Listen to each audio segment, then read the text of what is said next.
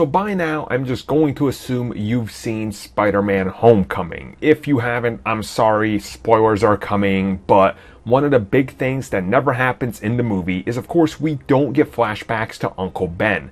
We don't even get to hear the famous line of "with great power comes great responsibility." And honestly, I'm okay with that, but I hope they deal with that down the road at some point, or at least mention what happened in this universe, and at least make Peter Parker remember those lines. But hey, we could have actually had it in Spider-Man Homecoming, and it could have been much worse. Yahoo Movies actually got to catch up with people responsible with some of the aspects of the movie and asked them why that wasn't in, and was there ever a version where it would have been actually included in there. And they say yes, they actually did include it. So essentially at the end of the movie there would have been a scene where Happy Hogan, played by Jon Favreau, is in the room with Peter Parker, and he says, "Oh yeah, Tony wanted me to tell you, with great power comes great something I forgot." But they decided not to use that because they felt like it just kind of was a little too meta, they say, and a little bit too much, because that's the one thing Uncle Ben passes on to him,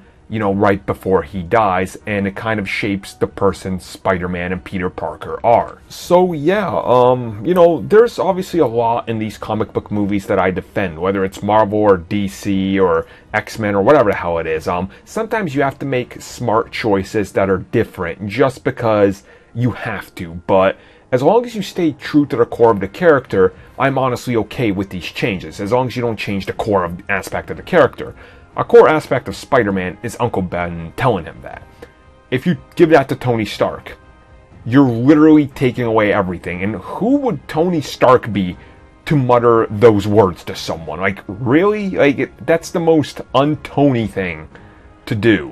Just the way he was in the movie anyway, that just never would have worked. So, honestly, I'm glad they decided not to do that, because quite frankly, that would have been terrible. And if that would have been in the movie, I probably would have just freaked the hell out. That's completely not right. So, good job on making sure you guys didn't include that, because that would have been just way too disrespectful.